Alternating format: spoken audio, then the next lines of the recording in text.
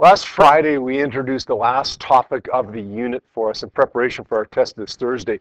We distinguished between two different kinds of collisions. We call them elastic collisions and inelastic collisions. Those two types of collisions both had their own characteristics. Can you tell me what they have in common, first of all? What do elastic and inelastic collisions have in common with each other? What's similar about these two types of collisions? Sam? Good. Momentum is conserved in each of those collisions. Momentum stays the same. Momentum always stays the same. It doesn't matter how you classify collisions, one-dimensional, two-dimensional, elastic, inelastic. It doesn't matter if you come up with some other way of classifying collisions, the total momentum will always be conserved. That is, if it's an isolated system, if you don't have any external forces. Kinetic energy, on the other hand, isn't always conserved. Which type of collision is kinetic energy conserved in? Elastic or inelastic? Elastic, good. So we're going to put a little check mark by elastic under kinetic energy. We're going to put a little X by inelastic. So if you're analyzing momentum and it's conserved, it's not going to tell you whether it's elastic or inelastic. If you're analyzing kinetic energy and it stays the same, then we know that that's an elastic collision versus an inelastic collision. One final thing before we check over the homework that we had on Friday. Sometimes when an object collides with another object, the two objects stick together. A lot of times they do, a lot of times they don't. If the two objects stick together, what do we know for sure about that collision without doing any calculations if they stick together? Sometimes we say they entangle. Yeah? We know that it's got to be inelastic. Kinetic energy will be lost every single time if they stick together. What do you know if two objects bounce off of each other and they don't stick together? They bounce off. They hit each other, bounce off like two billiard balls. Good. It could be elastic or it could be inelastic. What would it most likely be, elastic or inelastic, when they bounce off of each other? Yeah. Elastic? Still most likely inelastic. Why? Because the vast majority of collisions are inelastic. Even ones that bounce apart are usually inelastic. It's just that when they bounce apart, at least there's a possibility of it being elastic. Does that make sense, guys? Stick together, always inelastic. Bounce apart, usually inelastic. But every once in a while, when they bounce apart, they could be elastic. You guys remember the only truly elastic collisions we can have? There's collisions that we can analyze that are real close to elastic, and then sometimes, to the correct number of significant figures, they come up to be elastic. But the only truly elastic collisions are, Sam? Yeah, subatomic collisions, where you're dealing with particles that can't be compressed, right? Can't be squished, and you don't have an energy conversion taking place there. All right, two problems that we have for homework here, page 482, number 1 and 2. Any issues with either of these questions? Okay, let's have a look at number 1. This one says, a 45.9 gram golf ball is stationary on the green when it's hit by a 185 gram golf club face while traveling horizontally at 1.24 meters per second. After impact, the club face continues moving at 0.760 to the east while the ball moves at 1.94 to the east. Club face is vertical, moment of impact, so that the ball does not spin. Determine if the collision is elastic. Hey, this is a one-dimensional collision, right? So technically the concept of conservation of momentum applies to this problem, right? PI is equal to PF. I think if you started doing PI is equal to PF, I think you'd end up saying, wait a second, every term I put into this equation I have already. There would be nothing to solve for there.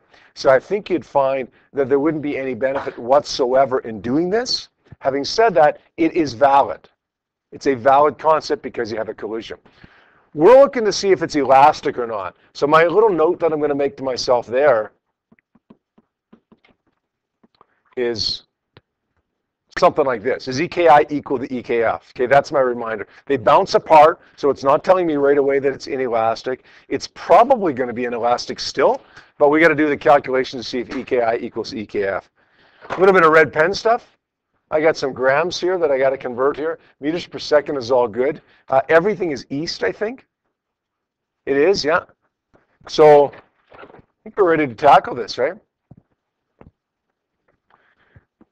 The initial kinetic energy is 1/2 m1 v1 I squared plus 1/2 m2 v2 I squared. Hey, if these two masses were the same, would they cancel? They would not cancel, even if they're the same here. How come? How come? Yep. It's got to be in every term, not just on one side, but it's got to be in every term on both sides, and it's not in that term. So let's plug in some numbers here now. 0.0459 kilograms for the ball. Object number one is, it's stationary, isn't it? Okay, so let's say the initial kinetic energy of that guy is 0. The club is 0.185 kilograms times 1.24. Hey, if that was going 1.24 to the west, how would that have changed what I just did? Negative? Negative? Is that right? Who says negative? It should be a negative in there if it was going to the west. Who says no? It should be exactly the way it is. When we're talking about kinetic energy, we're talking about speed. Okay, those are both scalars, right? Direction doesn't matter. I don't care whether it's east, west, north, south. I don't care whether it's 37 degrees west of north. Okay, the number is the number. It's 1.24. Okay, don't ever pay attention to direction when you're dealing with kinetic energy or speed. Got it? What does that work out to be? 0.185 times 1.24 squared. 0.1445 joules. Now we want to round that to 3 digits so that we can compare it to the right number of digits with the final kinetic energy. So that's going to be 0.145 joules. Okay, there's EKI. EKF, 1/2 m1 v1 f squared plus 1/2 m2 v2 f squared. M1, 0.0459. Be careful with that, hey? Be careful that you don't make that 0.459. Okay, that would be an easy thing to do. For me especially. I'm bad at converting units, and it's easy to make that 0.459. Divided by 1,000, not 100. Afterwards, the ball is moving at 1.94. The club is 0.185, and it's moving afterwards at 0.76. What do we get for that one? 0.139. Okay, so 0.140, the 3 digits. Okay. Elastic or inelastic?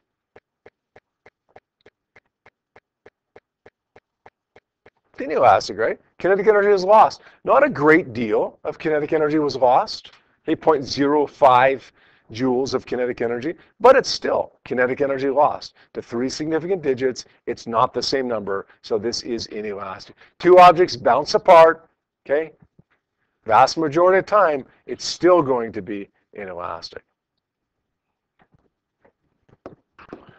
While we're on the topic and in the thought and the groove of elastic and inelastic collisions, let's take a look at this multiple choice question, number 16 that's from your booklet. What's the answer to the question? Who says A? B? C? D? Okay, let's set the peak here. These two cars are colliding with each other in a T-bone collision, a 90-degree collision. We don't know what the numbers are. We don't know what the masses are, the speeds are, and so on. But we do know if it's an inelastic collision. Okay, that's probably something that we notice, that we should notice, right? We talk about, for every question that we see, we talk about what's the concept that applies, what's the big picture things, red pen stuff, right? One-dimensional or two-dimensional, okay? Certainly one of the things that we should notice in this, one of the bigger picture things that we should notice in this is that we're told it's an inelastic collision. That's important, okay? That might be something that you notice as soon as you're reading it, before you even finish reading the question, as soon as you see that word, inelastic collision. Okay, when we see that, we automatically know that momentum is conserved. We know that kinetic energy is not conserved. So let's look at Let's look at which option matches up with that. Momentum is not conserved? No, that doesn't work. Okay. C doesn't work for the same reason. Momentum is always conserved. Okay. Immediately before and immediately after. Momentum is conserved, but kinetic energy is not conserved. B seems to work. Let's just double check D. Momentum is conserved, kinetic energy is conserved. No, that would make it elastic. Okay, so it has to be B. Good. I want to take a look at a couple more multiple choice questions now, not directly related to elastic and inelastic collisions, but still conservation of momentum. Let's take a look at, first of all, question number 17, which relates to the information that you see up here. Okay, I'll leave this up on the board here, and you guys can just kind of in your head remember what you're looking for. The magnitude of the momentum of the third piece, right here. Not the velocity, but the momentum of the third piece. So have a look at this question. The magnitude of the momentum of the third piece. This is one of those ones, we'll call it the Nathan question, okay, where look, we've got the momentum of object 1 and object 2 already, 2.52 and 1.91. Maybe we want to use that. Since we're looking for the final momentum of the third piece, maybe we do want to use that. Okay, it might save us a little bit of work here. In the end, we don't have to. In the end, we can use mass and velocity, okay, the same way as we usually do. But it means a little bit of extra calculation. So in this case, I'm going to do it without multiplying m times v, just taking the value they already have for momentum here. I got a couple of things, a couple of funny angles here, okay, and one of them particularly bothers me, this 120 degrees here. What am I going to do with that 120 degrees? Nothing. Why? Well, because that 60 degrees measures the same thing, right? The 60-degree angle tells us exactly where piece B is going. The 120-degree angle tells where piece B is going. Which one do I want to use? Which one seems easier to deal with? The 60 degrees. So let's go with that one. If they both tell us the direction of the same object, why would we need both? Use the 60-degree one.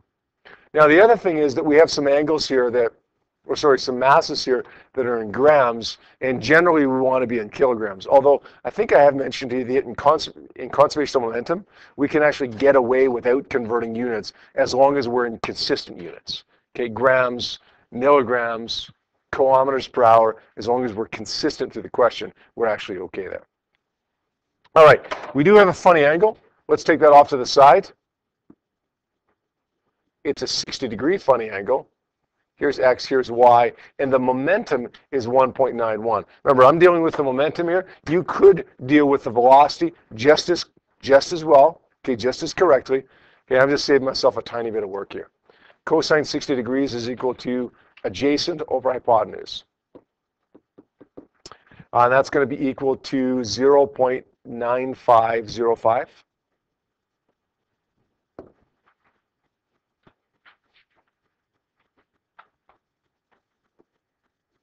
Let's say sine 60 degrees is equal to the y component over 1.95. Sorry, 0.955 that is, not 0.9505. And that's momentum, right? Nathan, what'd you get for this one? Y component to this one?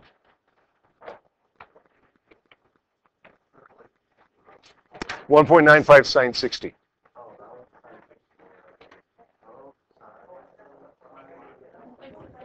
$1.688, thank you. Now, what do you want to do here? Well, break it up into x's and y's. The initial momentum is 0. The final momentum is m1 v1 f, m2 v2f, m3 v3f. If we're lucky, the masses are the same and cancel. That doesn't happen here. What's m1 v1f? We already know it's 2.52. What's m2 v2f? Well, we already know it's negative 0.955.